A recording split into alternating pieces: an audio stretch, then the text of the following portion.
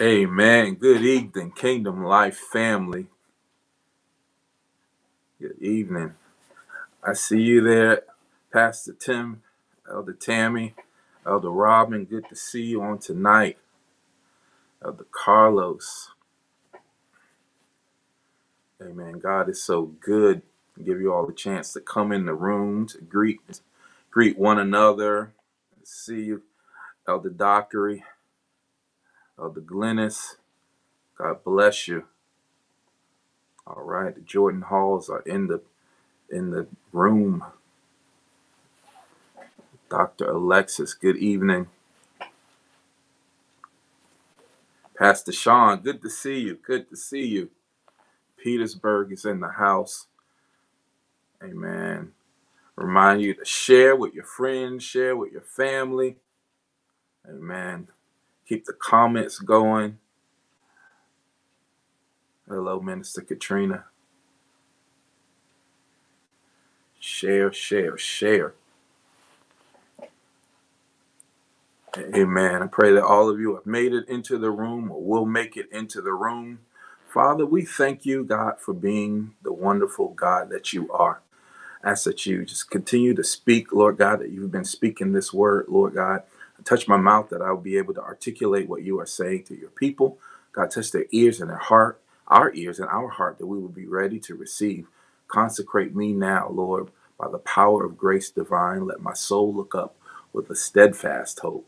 Let my will be lost in thine. Amen. Again, just thanking you all for coming on in tonight. We're going to get right into it tonight. Good to see you, Pastor D. Pastor D.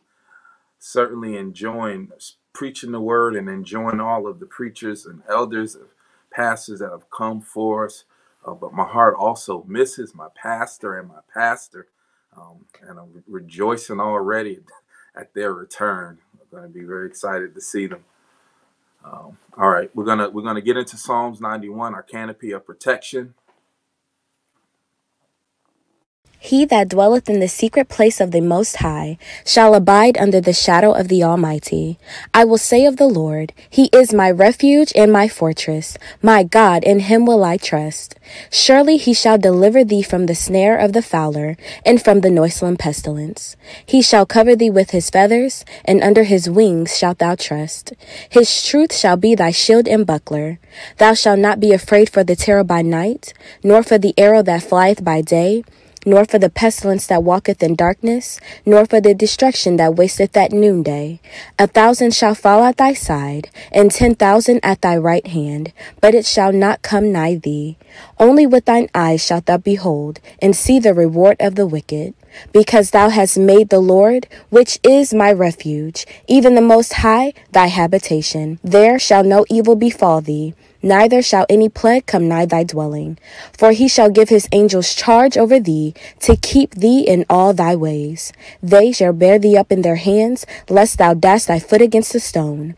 Thou shalt tread upon the lion and adder, the young lion and the dragon shalt thou trample under feet. Because he hath set his love upon me, therefore will I deliver him. I will set him on high, because he hath known my name. He shall call upon me, and I will answer him. I will be with him in trouble. I will deliver him and honor him. With long life will I satisfy him and show him my salvation.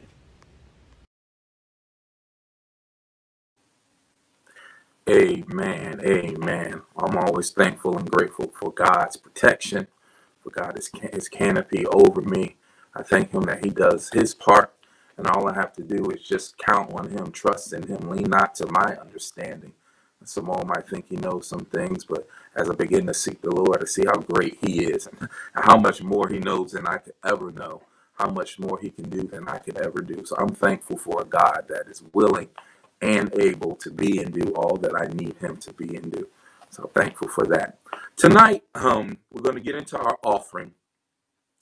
As I was studying the lesson for tonight, I realized that part of the lesson goes well with the offering. So what I'm going to do is I'm going to read the scripture from the lesson and do that part first, because it really, I believe, is applicable to our time of giving. This is in Exodus, the 36th chapter, still in Exodus.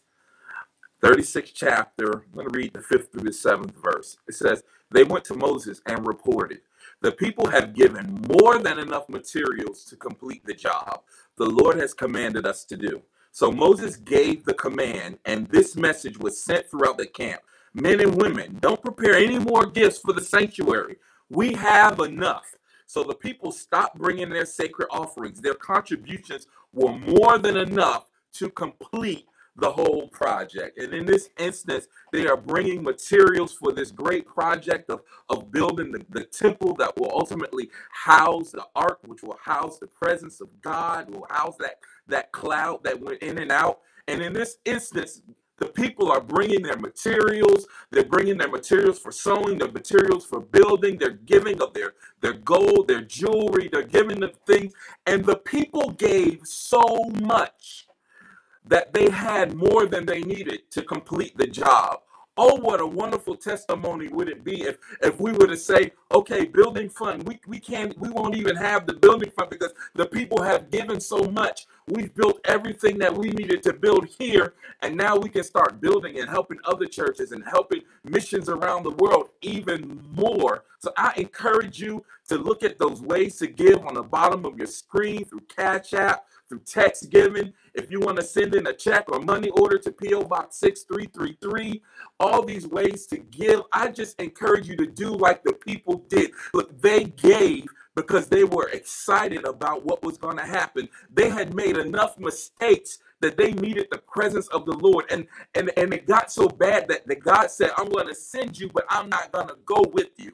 And so now they have to build this temple that is going to house his presence. And now they have the opportunity to give towards that. So I encourage you to give of your financial resources. When it comes time for food to happen, give of your food, give up your talents. Be like they were in the 36th chapter of Exodus, where we give so much that the cup runs over. That look, we pray that God would give to us that we don't have room enough to receive. But wouldn't it be great if the people that we gave to didn't have enough room to receive? If we gave so much to the church that there was overflow, even into other churches, even into other ministries. Oh, what a wonderful testimony that would be. Amen. So I'm going to give you a couple more moments to give, to get your checks ready, to write down, to reconsider how many zeros you're putting down on there. I'm going to grab a drink of water and we're going to get into this word. Amen. So here in Exodus, in the 36th chapter, what's going on? Title of this message here, we're still talking about American idolatry. And right now we're talking about being between the rock and a holy place. Now we know in our story that there were some times where the people were caught between a rock and a hard place, or between the Pharaoh's army and the river. We're going to be talking about being between a rock and the holy place. And so in our story here, the Israelites have been told to go forward. And then God said, I'm going to send my angel, but I'm not going to go with you, because if I go with you, I might just destroy you along the way. And so God begins to speak to Moses, and he talks to Moses about the building of the temple and gives him instructions. And he gives instructions for them to give. And as we just read, the people gave of the materials, and so that they had more than enough materials to give. And then Moses now has to go and to get her, or a descendant of her. We're going to read in the 35th chapter, so we're going to back up just a little bit. The 35th chapter, the 30th verse. Exodus 35 and 30. Then Moses told the people of Israel, the Lord has specifically chosen Bezalel, the son of Uri, grandson of Hur, of the tribe of Judah. So we know we talked about Hur some time back, and how Hur and Aaron were in charge while Moses was away. And I asked the question, what happened to Hur? But we see here the descendants of Hur in action. And the Bible says in the 31st verse here, the Lord has filled Bezalel with the Spirit of God, giving him great wisdom, ability, and expertise in all kinds of crafts. He is a master craftsman, expert in working with gold, silver, and bronze. He is skilled in engraving and mounting gemstones and in carving wood. He is a master at every craft. And the Lord has given both him and Oholiab, son of Ahisamach, the tribe of Dan, the ability to teach their skills to others. And so when it came time to build the temple, there needed to be some people who were gifted and skilled in building. And we see here that Bezalel, the son of Uri, grandson of Hur, is very skilled not only in building, but he is also skilled in teaching others how to do all of the things that he can do. And so we had the people needing to give, and now we have the building happening. But why is this happening? It is because the temple needs to be built. Because in this instance, there needs to be somewhere to house the presence. And that's going to be the ark, which is going to be inside of the temple. And so the temple needs to be built, and we need some men and women of skill to do some building, some crafting, some sewing, and all of these things. And we need someone not only able to do these things, but skilled to teach others. Now, I asked the question, I received the question when I read this: what are you anointed to do, and who are you teaching to do it? We see here in the story, he was anointed. It says he was a master at every craft. And so some of us are what we call jack of all trades. Some of us have mastered different things. But as I read this and read how they're building the temple, I say, as we build up our temple, and we will talk about what the temple is, but as we build up our church, as we build up the people, as we build up even the sanctuary, as we do these things, what is needed? And what is your gifting in doing that? There was an announcement that has been going over the last few weeks. And it said people are needed for different ministries in the church. And it listed out Christian education and ushers ministry and all these different ministries that we have in the church. And so as I was reading this, that came to mind. And again, the question, what are you anointed to do? And who are you teaching to do it? So I want to pause for a moment and give you a moment. You can get a piece of paper, and hopefully you already have something to write notes. And I just want you to think about, what am I able to do? What am I really good at doing? And if it's something you're already doing in the church or already doing in your community or on your job, that's good. But also perhaps there's a skill that you use, that you know how to use, but maybe you're not using it. And so just take a moment to think about, what that skill might be. Now that you've thought about it, perhaps written it down, my question is, how can you use that skill to enhance the church? How can you use that skill to enhance, more importantly, the kingdom of God? So Kingdom Life Christian Church, our local church, but also the kingdom of God in your neighborhood, in your city, in your state, in your country. What are the tools that God has given you? And now let's think about that announcement that came, the different ministries in the church. Are there ministries perhaps that I could contribute to that are available? We have different ministries. We have now we have the breakfast nook now that's there. We have greeters that are there. There's more to ministry than just the preaching. More to ministry than just being in a pulpit or being in front of an instrument or being something that is in the foreground. There's nothing wrong with the foreground. There's nothing wrong with being in front. But there's also nothing wrong with the background. And God has given us many different abilities that sometimes will take us to the foreground, sometimes will take us to the background. But I would like for us to consider, even begin being a bit creative on ways that we can help. Perhaps you're in education. Perhaps you can help with Christian education in the church. Perhaps you can help with the teens and teaching of the teens. There's many different things. Maybe you're good at organizing things. And perhaps you may have a gift and you don't even know exactly how you can use it. This is where we begin to talk to one another, because some of us are skilled in organizing. Moses had to hear a word from God and get a vision for what was going to happen. And then Moses had to tell the people not only to give, but what to give. And then he had to tell the people not only to build, but what to build, how to build it. So Moses, the man of God, received instruction from the Lord, But the thing that was awesome here is that the instruction that God gave was not only such that it was enough to build the temple, but it was specifically what the people were gifted to do. So God orchestrated, as Pastor Tim would say, on purpose, orchestrated a plan that involved the very skills that they had. And so one of the reasons why Bezalel was able to be so skilled, because God orchestrated a plan special for him. God knew even when Hur was on the scene that Hur was going to have some descendants that were skilled. And so my master plan already has them in mind. When we even begin to look at Aaron and his descendants, God's master plan already had them in mind. So remember, God knows your ending before your beginning. God has a plan and a purpose for us. And he has that purpose for us before we're even in our parents' womb, in our mother's womb. And so you have a gifting that God has given you, but know this: God has already come up with a plan for how to use it.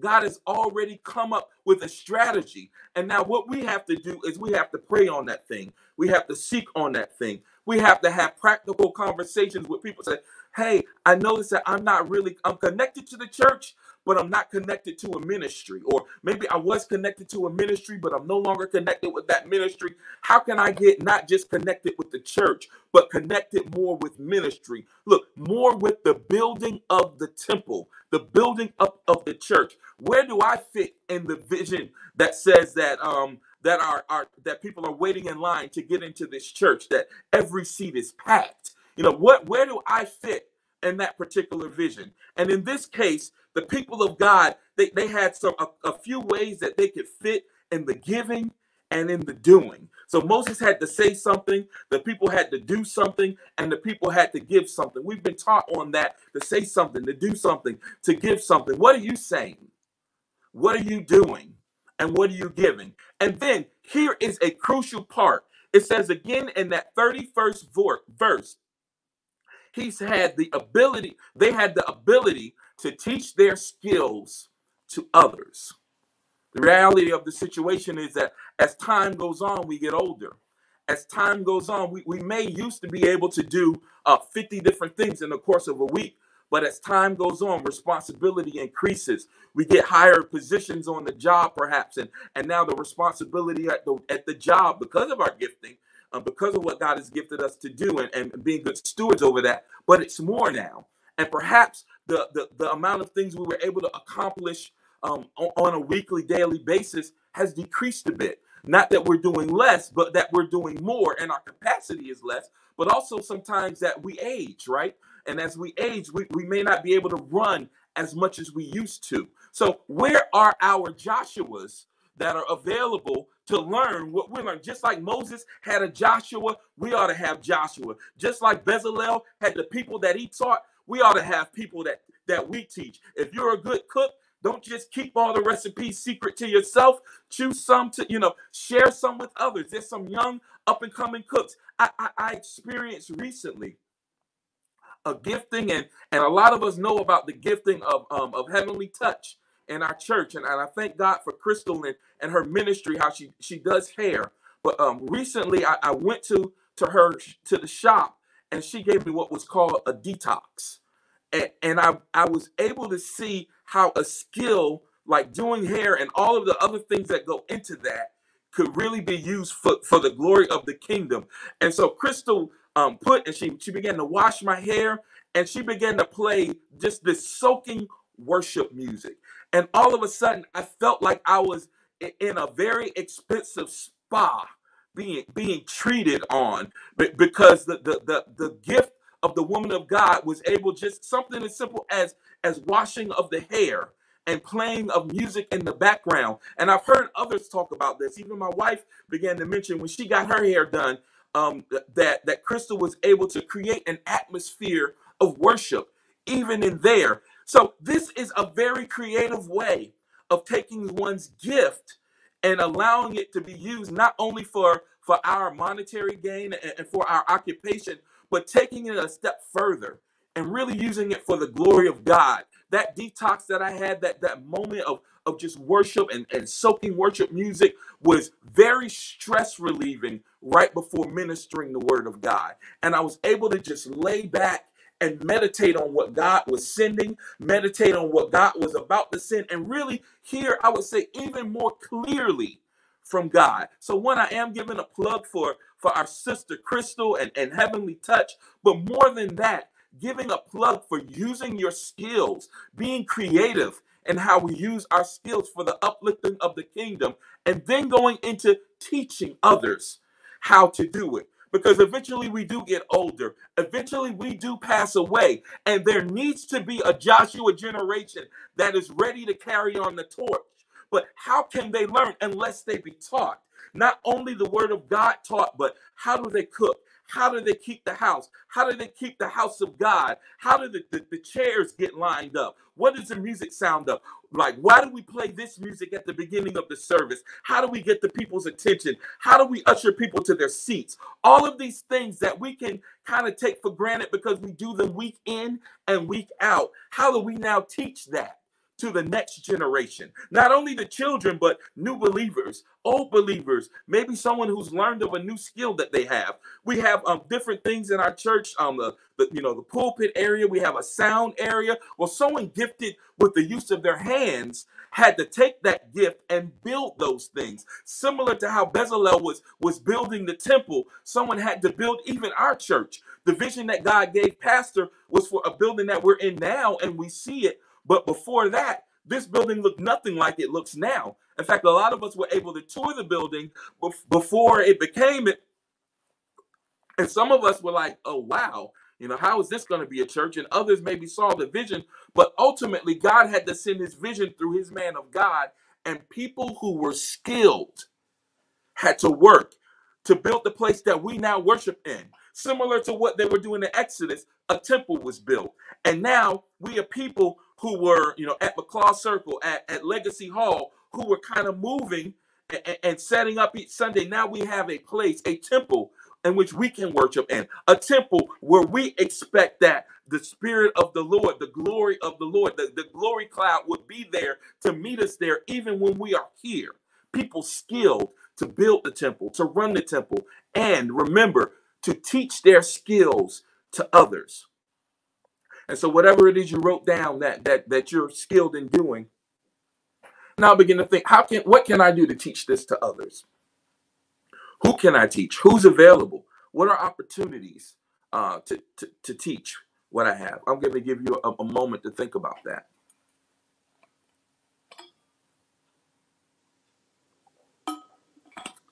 And perhaps as I continue to teach, you guys can share in the chat some things that God has gifted you to do, and kind of a conversation that you can have, that we can have amongst one another. Like, what are ways that we can bring our skills to the church? But also, I thank God for Kingdom Life Christian Church. And I thank God for a church that I would say is not like an 80-20 church. We're not a church where 20 people do 80% of the work.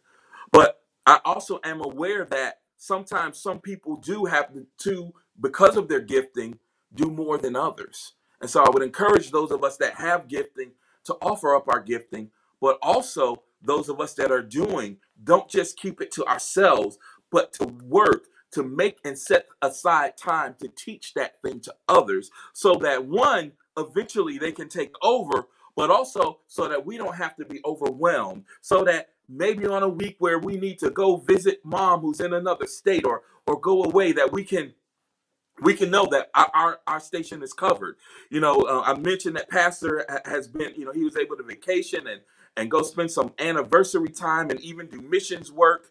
And, thankful for that. But in order to do that, there had to be people skilled to teach, and not just Pastor. And a lot of the things that he has taught us, not just from the pulpit, but in training and in sonship class, we were able to take what we were taught and to teach it. And that really is a measure of the maturity of a mature son, to be able to teach what we have been taught. That is lessons. That is the word of God. But that's also how we run business, how we keep the church in order, how we play the music, how we usher people to their seats, all of these things, how we teach Joshua generation. All of these things are things that we learn to do, and we teach others to do it for the advancement of the kingdom, but also specifically for the advancement of our house, Kingdom Life Christian Church, for your local church, our local church, so that it may be built up, so that it might be capable of handling even more people, even more situations, not just the size of the building, but our capacity to serve. I thank God for those in the breakfast nook. And I thank God for seeing new faces even there. It's a blessing when I begin to see just the gifts and talents that God has given us begin to stretch out, begin to be used by others. Now, kind of back, that was a little bit of a sidebar, but back into the history of the lesson. Why are they building the temple? Because we need a place for God to dwell. We need this place that God is going to be in, and we see later in the story, I'll say that Moses, he will leave the temple, and the cloud will go into the ark, and then when the cloud would leave the ark, it would show the people where to go. And so now the people have the presence of God leading and directing them, and they're not in the wilderness alone. But in order to do that, they had to build a temple. This is what I call the holy place. The temple, the holy place. What is the holy place? The holy place, I'll have three examples of the holy place. The third example we find as Jesus is talking to the woman at the well. And he says to the woman in the well, this is in John 14 and 21. John 14 and 21. I'm sorry, John 4 and 21. John 4 and 21. It says, "Believe me, woman, a time is coming when you will worship the Father, neither on this mountain nor in Jerusalem. You worship what you do not know. We worship what we do know, for salvation is from the Jews. But the time is coming, and now has come, when true worshipers will worship the Father in spirit and in truth. The Father is seeking such as these to worship him." And so Jesus is speaking of a time when worship will not be confined to the mountain. Worship will not be confined to Jerusalem, to home, to the temple. Hearing from God will not just be confined to the typical place, but we will find a time where it will be new people worshiping, not just the Jews, but the Gentiles. And now we find ourselves even able to worship. And so that holy place really becomes where we worship. And for some of us, that is in our home right now, even in your home, that holy place it is really just where we are, where we carry his presence. And the awesome thing I love about this is in our Old Testament story, we see that they had to build the temple in order to house the presence. But now we find that we have become the temple that can house the presence. And so we can take the presence wherever we go and allow it to lead us from within. That's one example of the temple. Another example of the holy place is our actual church. So for us, that's Kingdom Life Christian Church. And for others, that's the church that you go to. That is a holy temple. It should be a holy temple, a place where we can come to worship, a place that we can come to gather together and to learn about God, to teach about God. This is a holy place. And then the other holy place, and this is a very crucial holy place, and that is our body. And the Bible says, know you that your body is a temple of the living God. We know that our body is the temple of the Lord. And so this right here is the holy place. Wow, what a large transition from being in the wilderness and God saying, "I will not go with you, because if I go with you, I will destroy you," to now saying, "I'm not only going to go with you, but I'm going to live inside of you." This is your holy temple. This is that holy place. And so we know that one, we have to live holy, but we also have to take care of our temple. That is spiritually take care of it, but also that's naturally taking care of it, and doing the things that our doctor says, and getting physical trainers if we need it, and learning to eat more healthy. This word is not just for you, but it's for me, for me also, taking care of our physical temple so that we're able to do the things. I talked earlier about those skills. And as we get older, we may not be able to do as much. But if we take really good of our temple, that decline will happen a lot slower. And we meet them. I know we've all seen somebody in their 60s and their 70s moving like they're in their 40s, someone in their 50s moving like they're in their 30s because they take such good care of their temple, of their body, and they're able to do more. And so there's a spiritual taking care of the temple, but then there's also the natural, even the practical, where we know that, hey, if I can run further physically, that means I can, whether it's I can stay in service long after service is gone. I can be on hidden hands and have energy even after a long weekend to help clean the church, have energy to serve in a soup kitchen because physically I'm in better condition. And so we want to take good care of the holy place. Now, we've arrived at the holy place, but how did we and how do we get to the holy place? And that is the rock that I want to talk to you about a little bit. Now, we know in the New Testament that this rock is the chief cornerstone. The rock that the builders rejected has become the chief cornerstone. And so we can even look for, in a sense, that the literal rock that one might use to build a building has become the spiritual rock to help build our temple. And so there's an importance in this rock. And I want to dig deeper about the rock in our lesson. And so we're going to read in Exodus, the 17th chapter and the 5th verse. It's going to be 5 through 7. And I know we're doing a lot of reading tonight, but there really is only one way to study the Bible, and that's to study the Bible. So we're going to read some scriptures, and we're going to study this Bible. Exodus, the 17th chapter, verse 5. The Lord said to Moses, walk out in front of the people. Take your staff, the one you used when you struck water in the Nile, and call some of the elders of Israel to join you. I will stand before you on the rock of Mount Sinai. Strike the rock, and water will come gushing out. Then the people will be able to drink. So Moses struck the rock as he was told, and water gushed out as the elders looked on. Moses named the place Massah, which means test, and Meribah, which means arguing, because the people of God argued with Moses and tested the Lord by saying, is the Lord here with us or not? So we see a constant theme here in this story where the people are saying, is the Lord here with us or not? Something else has happened. And now they find themselves in a land that doesn't have, there's no water to drink. And they're complaining that they are thirsty.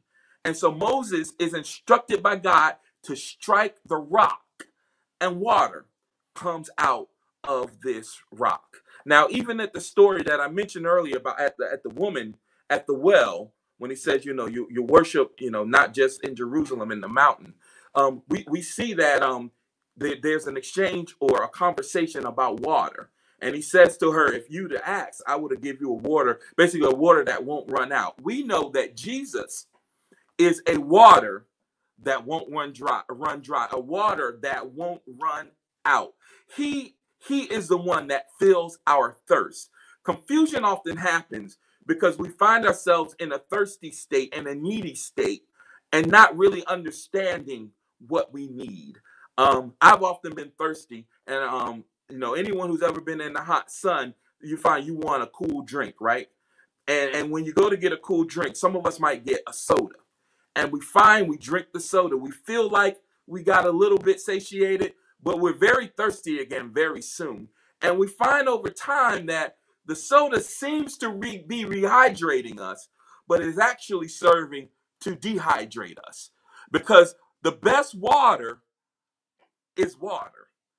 And we find sometimes we need the water that the woman at the well experienced. We need the water, but we're going after other drinks. And we're thirsty, but we're going after other drinks. We need to find the water that gushed out of the rock. And so now the rock, a rock that could be used to build a temple, has become the rock that has built our temple. And inside that rock, which is Jesus, is water enough to quench our thirst. This water is doing two things. One, it is quenching thirst for people that are thirsty, But more than that, it is reminding a people that God is with us. Because they said in here in the 7th verse, he named the place after them, called it test and arguing, because they argued with Moses and they tested God, saying, is he here with us or not? God, where are you?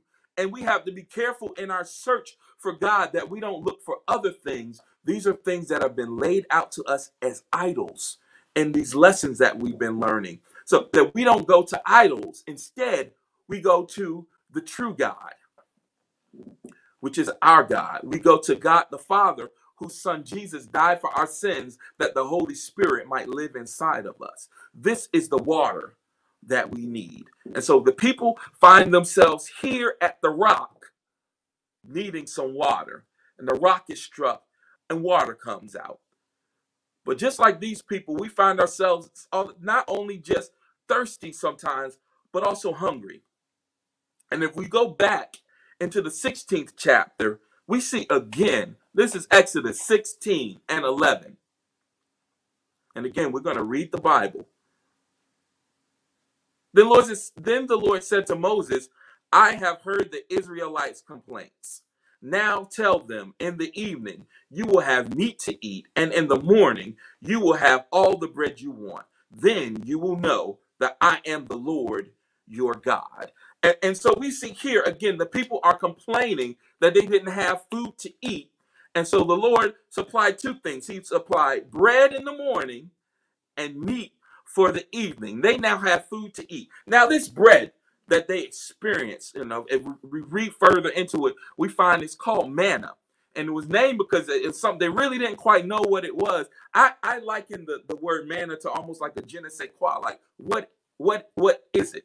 This kind of like graham cracker like thing that they were able to eat. And even as we look in the story and we read further and get through Exodus and Leviticus and into Numbers, we see the people even complaining now. Because in Exodus, they're complaining that they don't have anything to eat.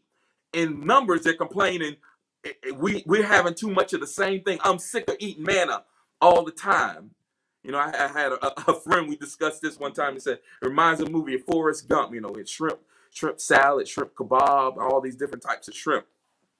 Well, they were having manna for breakfast, manna for lunch. Now, here's the thing about the manna. God instructed them. He said, gather the manna, and when you gather it, gather just enough for one day. And then when you gather it for one day, you eat from that, and then the next day you will gather more. With the exception of the sixth day you will gather enough for the weekend. I believe they gathered the same amount on the sixth day, but God will multiply it. And so that they could rest on the seventh day, they were able to gather. There was enough on the sixth day to cover them the sixth and the seventh day. Now, with the manna, if they were disobedient, the manna would basically spoil and get maggoty the next day.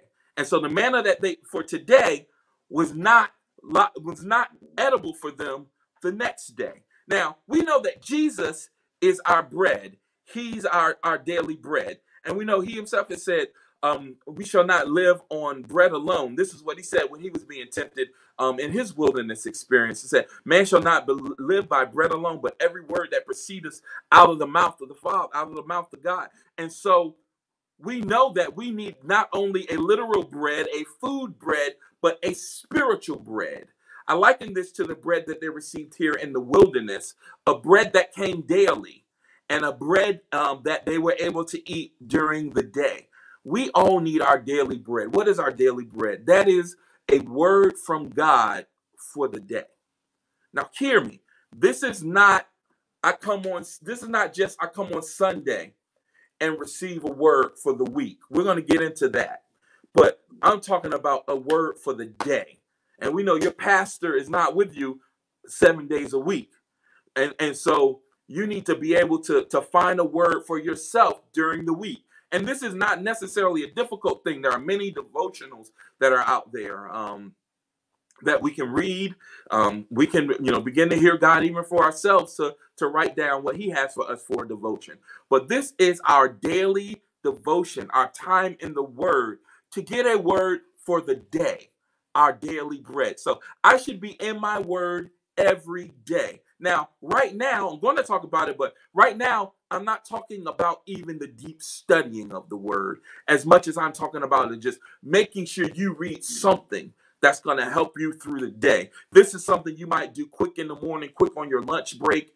Quick could be 5 minutes, could be an hour, but just something that you work into your daily routine to get a daily bread for today, knowing that tomorrow I need to do the same thing to get a daily bread for tomorrow. So I should be in my word every day.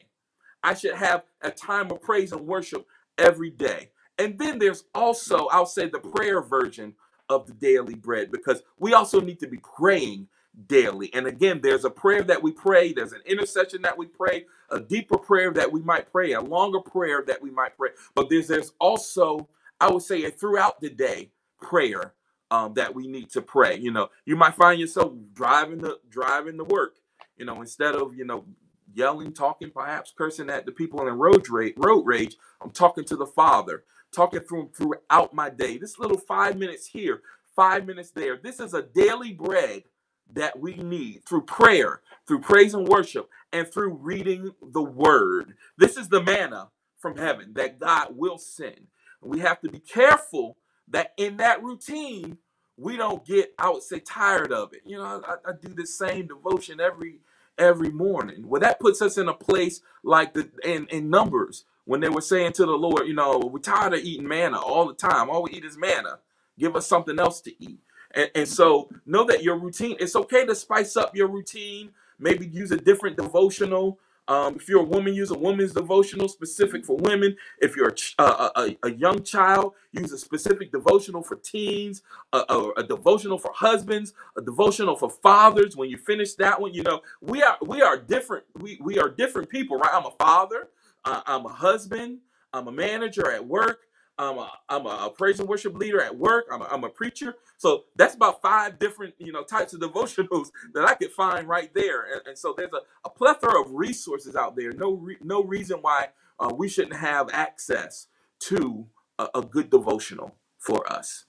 And then God said, still in Exodus in the 16th chapter, he says, in the evening, you will have meat to eat. So in the morning, they have all the bread they want. And in the evening, they have meat to eat. Now, we have lights. We have electricity. Back then, they didn't have electricity. So even though, and we can kind of see as we get into fall and go towards winter, and the daylight hours are less, and it's getting darker earlier. Well, when it's darker earlier, we can, in a sense, we can't do as much or the same things that we did when it was lighter. It's kind of easier when it's light outside and we can see. So for them, night was different, though. They didn't have electricity. They didn't have HVAC and central heating. So when that fire came at night, they needed that fire. They needed that fire. And so here we see the meat. They have the meat in the evening. I liken this to hard times in life, times that are not necessarily as easy as others. What gets us through that is the meat of the word. So we have a daily routine like thing that we do that gets us through the day to day. But then we have to eat meat so that we are strong enough when hard times come, when evenings in our life come, when nights in our lives come. This is a meat that we get from the preacher on a Sunday that, in its regard, maybe carries us to a Wednesday, to the next Sunday. But this is a word that I hear from God that is going to get me through a season that I'm in. Get me through a night, a hard, a difficult season that I'm in. This is a meat of a praise, even through a difficult situation. And this is a hearty prayer that gets myself and others through a situation. When Paul and Silas prayed at midnight, everybody's bands were loose. This is an everybody's bands are loose kind of prayer. Well, we name and mention lots of different people, not just my 4 and no more. When we get deep into intercession, and we do not have intercessory prayer this Saturday, but on typically most with the exception of this one coming up, most second Saturdays of the month, we have intercessory prayer. It is a place not only where we get to intercede and pray, but there's always good lessons about intercession. And we know that is Pastor D's wheelhouse anyway. So we are eating some good meat about the meat. We're eating meat about praying, about having a meaty prayer. And so thanking God for the meat in the evening. So God gave them daily bread and meat. We get to the 17th chapter. He gives them water that's coming out of this rock. This saying that rock is Matthew 12 says the stone that the builders rejected has now become the cornerstone. And this is the Lord's doing, and it is wonderful to see. I hear pastors say this is the Lord's doing, and it's marvelous in our eyes. For your reference, I'm sorry, that's Matthew 12 and 42. It says, the stone that the builders rejected has now become the cornerstone. This is the Lord's doing. It's wonderful, Lord. It's marvelous in our eyes. So we're talking about that rock. We're talking about how that rock has become the chief cornerstone of the temple and has even become the temple for us. Now, one thing I saw here that I like, we see in the Old Testament, in order to have the presence of God, they had to build the temple. And the building of the temple now allowed God's presence. But now we find that it is getting into his presence that allows us to build the temple. Let me say that again. We see in our Exodus story that building the temple allowed them to go into God's presence. But now we have free access to his presence. So we get into his presence. And as we get into his presence, now the temple is built up. What do I mean by that? We talked about three different types of temple. The temple that is just where we go, where we are, the world, the church at large. That temple gets built up as we get into his presence. Our church gets built up as we get into his presence. And then our body, our physical, spiritual temple here gets built up as we get into his presence. And so we talk about even those skills and being anointed. But notice how in the Old Testament, they are anointed to build the temple. And they use the anointing now to be able to do something that allows his presence to come in. But now we find it a bit flipped because it is the presence of God that we get into that now allows us to be anointed. Let me say that again. Old Testament, they use their skill. They use their skill to build the place to house the presence. Now, what we do is we get into his presence, and it is in his presence that we now receive anointing and increase in skill. And so, as I have now free access to his presence, free access to daily bread, free access to the meat of the word, as I get into the word, as I get into his presence more, as I go into the holy place. Now my temple is being built up. Now my abilities are being built up. Now my wisdom is being built up. Now those around me are being built up. I'm getting into the presence. And getting into the presence is now what allows me to become more anointed, allows me to become more skilled. The Bible says, if my people, which are called by my name, would humble themselves and pray. We deal with some difficult situations. Even in that scripture, they were asking, why was with the daughter of our people, I believe it was, why is she not healed? Why is our land not healed? And the Bible makes it clear, if my people would humble themselves, would pray, would do something as Reverend Jesse Jackson says, do something revolutionary and turn from their wicked ways. If we would seek his face, if we would do these things, then he would heal our land. Then our temple would be healed. Then our anointing and our skill would grow. If we seek after him, if we do what Pastor Tim said, if we go into his presence, if we practice his presence, if when the pressure comes, we press into his presence. If we do these things and treat his presence as if it is important, that allows us now to be able to do what we need to do, but it also allows us to do what the Israelites failed to do often, and what I believe we sometimes fail to do.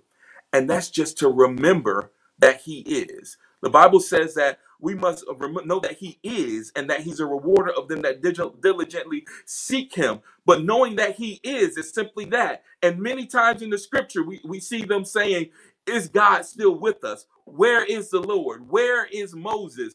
over and over again this wondering of, is God with us? And we sometimes have our wonders. Maybe we might not doubt anymore that God is real. But when we begin to do things, we wonder, is God in this thing that I'm doing? Sometimes we hear from God very clearly and we know and we go running.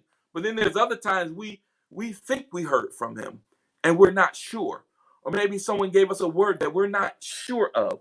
This is where pressing into his presence becomes crucial, because I need to know not just that the Lord is, but that he is in whatever I'm about to do. Now, the Israelites got some things interesting and some things wrong, but one thing they got right is to say, Lord, if you don't go with us, we are not going to go. And that's one thing I want to know. God, this thing that I think you're calling me to do, I need you to show me, God, that you are with me. And in the meantime, I'm going to move forward with the things that you've told me to do, which is press into your presence. And the thing about God is that if we meet him where he is, he will meet us where we are. We got to remember, God is God. And God has a standard, and that standard must be met in order to meet him. But I'm thankful for Jesus Christ and him dying for our sins and him becoming the advocate for our sins. And we don't have to do all of those things that the Israelites had to do in Exodus and Leviticus and Numbers and so on, because Christ has done those for us on the cross. The rock has become our rock. The rock has become our water. The rock has become our daily bread. The rock has become our evening meat. The rock that has become our chief cornerstone. And the rock now lives inside of the holy place, inside of the temple. And so now I found myself now caught between a rock and a holy place instead of a rock and a hard place. I find myself caught between a good thing and a good thing instead of a bad thing and a bad thing. If I would just press into to practice his presence, I find myself with the rock. I find myself fed with water, fed with bread, fed with meat. And these things help now to mature me. The Bible talks about the sincere milk of the word, but it also talks about the meat of the word. And so we have to get into that meat of the word, that meat of worship, that meat of praise. Hebrews, the 5th chapter, the 13th verse. I know I'm one that usually likes to stay still in the scripture, but God was just sending so much, and I wrote down all that I could. But Hebrews 5 and 13 says, for everyone who lives on milk is still an infant, inexperienced in the message of righteousness. And then the 14th verse says, but solid food is for the mature, who by constant use have trained their senses to distinguish good from evil. And so by constant use of solid food, mature food, now we better know good for evil from evil. Now we better know right from wrong. Now we better are able to discern holy from unholy. Now we're able to try the spirit and see whether it be of God, because we have not only gotten on that meat, that solid food, but the Bible says, who by constant use have trained their senses. And so we know that this sincere milk, I talked about the daily bread, and I said how the daily bread is something quick that we can get and do it daily. But now the Bible is pushing us a step further to say that that meat is something that we need more often. It's not enough to just have a deep study once a month. Now, if we're still dealing with itty bitty problems and itty bitty situations, then maybe just a little bit of the meat of the word might seem good enough. But it seems like the more we grow, the stronger devils seem to try to come at us. And the more we get delivered from one thing, the more other things try to come at us. And so by constant use of the mature meat, the solid food of the word, our senses now get trained.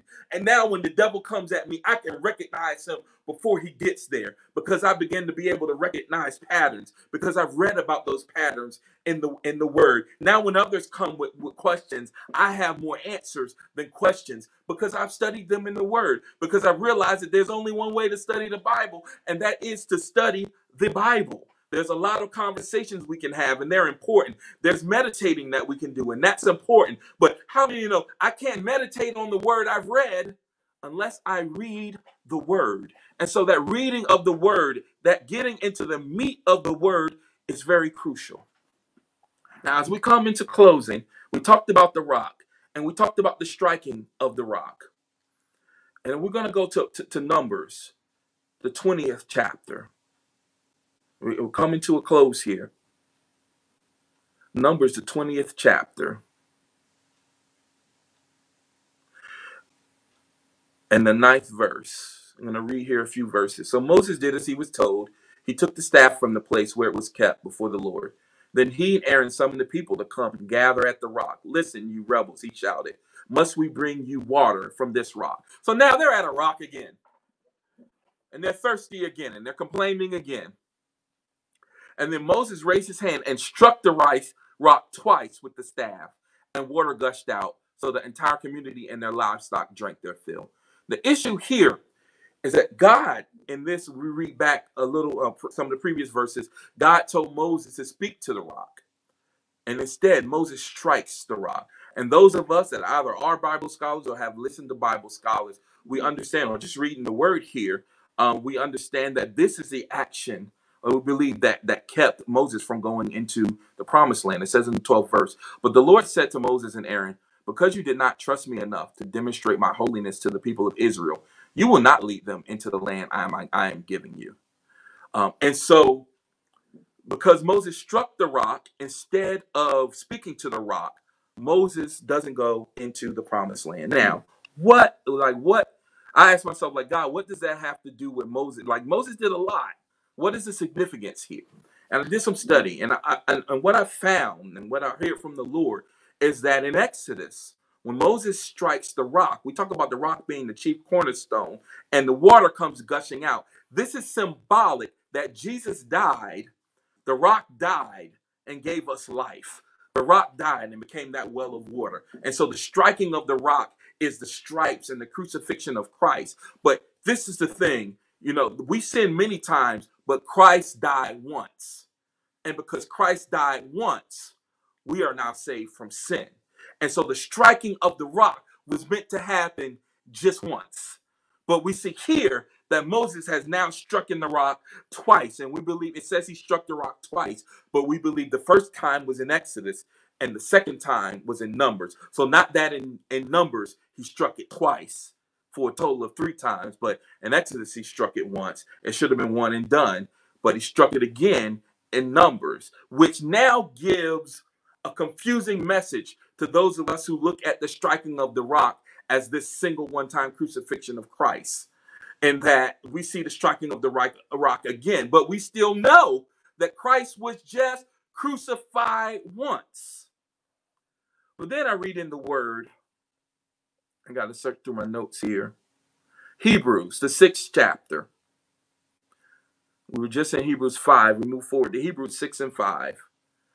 It says, for it is impossible to bring back to repentance those who were once enlightened, those who have experienced the good things of heaven and shared in the Holy Spirit, who have tested the goodness of the word of God and the power of the age to come, and who then turn away from God.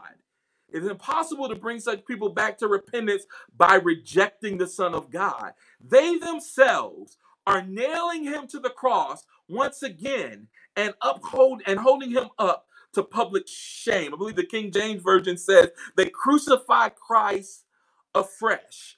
And so we, in this situation, after we have received repentance of our sins, and received Christ and believed that he has died, and now have gone on to experience the holy things, to choose to backslide is to do what Moses did in the 20th chapter of Numbers, is to strike the rock again, is to crucify Christ afresh. And that's what happens when we willfully sin, when we know better and we willfully sin. And we see in the 20th chapter that even though now we know Moses made it into what we call the Hall of Faith, and Moses is revered as one of, if not the greatest prophet. So Moses does have his reward.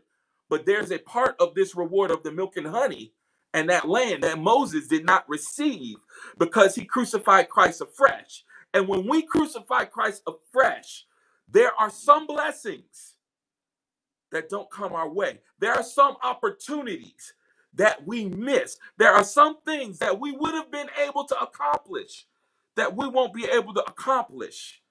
Now, I talked to my wife about this concept, and really, this is I'm say this, and I'm going to let you go. This concept in movies, and we see the star of the movie often in crazy situations and live through those situations, and we wonder, like, how did the other person not live through that situation, and now he's in a worse situation, she's in a worse situation, and they live through that situation, and those stars of the movie have what is called plot armor, meaning they are so integral to the story that they can't die or leave the movie at that point in the movie, because then the movie would not be able to go on without them. And so really the explanation as to why they survived that situation is because they had plot armor. And I think sometimes as Christians, we think that we have plot armor, meaning as long as there's some other things that I'm supposed to do for the Lord, as long as he has a purpose for me, that I can do what I want because I got more time as long as there's things left undone. I have a plot armor that says everything is going to be perfect in life. Everything is going to happen the way I want it. But the reality is, while all things work together to the good for those who love God and are called according to his purpose, those things work out for the good. But the reason they have to work out for the good is because sometimes some bad things happen. And sometimes it's because of our neglect. And sometimes it's because we think we have plot armor and we think we can get away with certain things. And we think that, that we just have this invincibility about us because we are children of God. But the reality is we go through some of the same things that sinners go through in life as far as trials and tribulations. We just handle them a lot differently. And so this salvation that received, this rock, this water, this bread, this meat, it doesn't exempt us from the problems, the vicissitudes of life. But what it does, it allows us to have word, to have meat to handle it. It says again, who by constant use have trained their senses. And so our senses become trained. Spiritually, we become trained and able to receive from the rock, able to maintain our holy place in the midst of an unholy world. God, I thank you. We thank you for this word that you have sent. I thank you that you allowed me to go through and complete it. I didn't know that if I would. Thank you for the Bible study. Thank you for sending to me. I love you so much. Bless your people that they would receive what you have for them, that I would receive what you have for me. Love you so much, God. In Jesus' name we pray. God bless you. I love you. See you Sunday. Amen.